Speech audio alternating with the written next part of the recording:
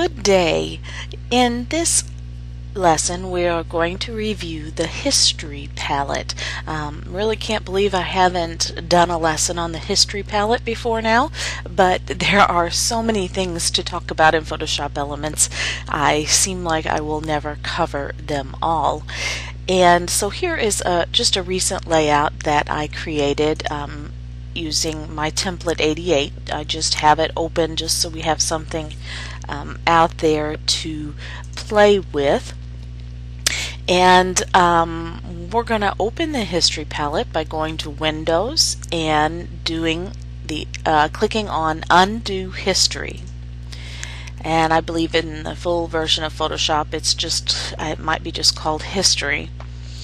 And here is the palette. Now, just like all of them, we can pull them out and drag them around, or you can dock it. You can dock it in its own layer section, like this one. The effects is in its own, the layers is in its own, or you can group them, and I would prefer to group it, so I'm going to put it right over here, and then I can switch back between effects and undo history, and it keeps everything all nice and organized. So you see here in the history palette, I only have two things. I have the original state. Each step in the history palette is called a state, and so I have the original state and that we opened it. So I'm going to go ahead and do some things out here on my layout, just some wacky things. Let's do create a new layer. So you see we have created a new layer, shows up in the history. And I'm going to get the marquee tool and just draw out here. Now you can see it added rectangular marquee, and I'm going to hit Alt backspace, and I've filled that in with my foreground color. So you see it says fill. Control D to deselect those marching ants. So now it says deselect. Let's go get a brush tool. These are my grunge brushes I still have in here. So let's change it to the foreground color to be a black, and I'm just going to stamp around here a little bit, and you can see each time I do that it adds brush to the history palette. Now normally without the history palette, if I wanted to go back in time, I just hit the undo button. We're all addicted to the undo and the redo button, but you see each time I do the undo and the redo button, watch the history palette, and you're going to see I hit undo, and now this brush is still down here, because if we wanted to redo it, we'd hit redo and it'd go back down there. Undo, undo. So it makes active, meaning just like when we are selecting the layers palette, it makes active the current state by making it the darker color. We can go back and forward. So if you did not want to use the undo and the redo buttons, you could just manually click out here, and now you can see it was taken away. And again out here, and we can hit redo just by clicking out here. So basically this undo history is the same as using these two buttons out here, and that's why I often don't use it. Now let's say though I have run the same filter over and over and over, and instead of clicking, or I just wanted to delete all of my brush work, and I wanted to do that more quickly than hitting undo, undo, undo, undo, undo, I can just go out here and click right here, and it leaves just the first brush, or right here to the deselect, and it takes away all of them. So when you click directly on a line in the palette, it returns it to that state and grays out every state below it. And so if I wanted to get rid of my entire square and make it go back to when I first opened it, I can just click open. Now let's say I change my mind. Oh, I didn't want to do that. I'm going to go back to where I have my square. I can just click there. So you can jump around to states really fast. That is the advantage of the undo history. That can be very, very handy at times to do things quickly. Now, you can delete your history. The only reason to delete the history, there might be two. One, your history's getting full and getting very confusing, and there's some things in here you're not using. Like, let's say I go and I click here again.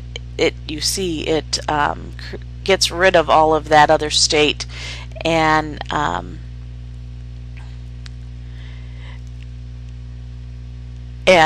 starts over. But see, I can hit undo and it's still all gone. So let's say we've gotten all these brush things out here. Okay, and let's say we want to get rid of this section because it's getting too confusing. I've gotten too many brush marks and things out there, and I should have turned off my Yahoo Messenger, and I want to delete a certain section of the state. I can right click and choose delete.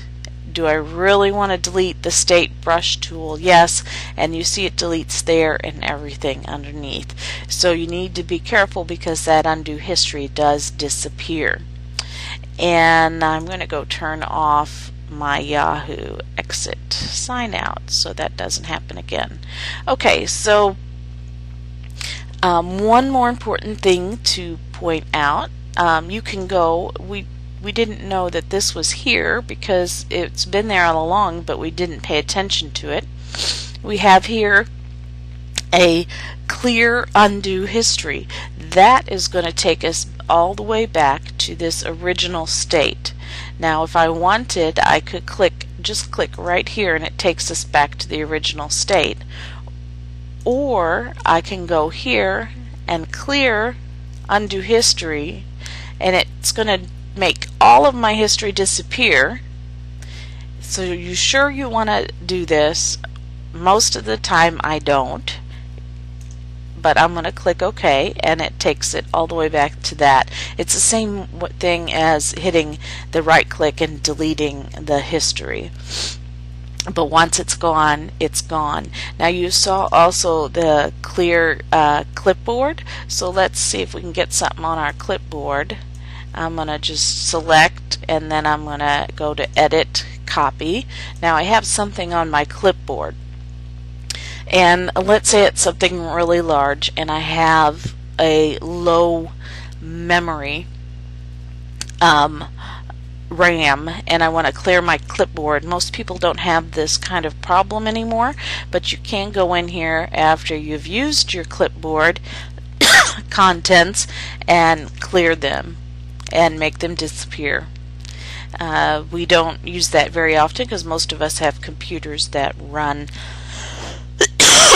really well. But here is the other important thing with the undo history. Go to Edit, Preferences, and I believe it's under Performance. In our preferences, we have here a history and cache. So this is important because it depends on how much RAM you have on your computer. And so if you have a good computer with lots of RAM, you can really up this, and you can put it, 200 would be more than enough probably. And what this does now is currently I have it at 194, so it's going to save 194 steps. And once it gets to that 195, it'll start replacing the one at the top. That is if we have enough RAM to handle that. It can go, I think, all the way up to 1,000. So I don't know why you would need to save 1,000 states. But you know, the option is there, so you can change this, but remember that it does affect your how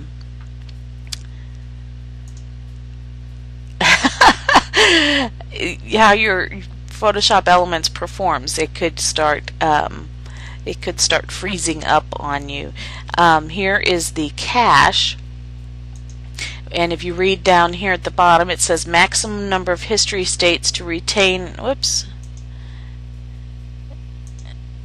I don't know what the cache level specifically. Oh, it says it's used to improve redraw and histogram speed. Number of cached levels of image data used to improve screen redraw and histogram speed. Choose more cache levels for better speed or less cache levels for better quality. Changes will take effect the next time you start Photoshop Elements. So that's important to note. Don't just change this history state and expect it to work right away. You need to restart your Photoshop Elements. So that is what the cache level does. And the number of cached levels of image data to improve the screen redraw and histogram speed. So if you want better quality, you go low. It was, I think, set on a default of 6, so that's what I'm going to leave it on. And if you want better speed, then you'd up that.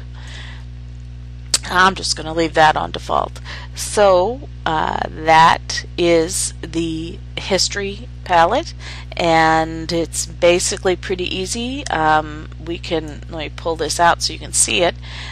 We can also go here, and you have the delete history and clear undo history, or you have the undo and redo to tell you what it does here. You can hit undo and redo here, which I have no idea why you'd want to click and come over here to do that when you've got the handy buttons up here and you're helping your content. So there's not a whole lot in the flyout menu, but you could dock that right in there and just keep it handy. I like the other one I like to have in there is my adjustments, because you see whenever you're doing layers and you do the new adjustment layer, it puts this tab down here and your layers disappears and it freaks you out, and it's really annoying. It didn't used to do that in old versions of Photoshop Elements. Just take that and grab it and put it up here, and then you can see your layers and your adjustments at the same time, and then quickly go back to something else to get rid of it and quickly see it again. And that's usually where I like my adjustment layer. So that's it for this video, and I hope you understand the undo history and how easy it is to utilize.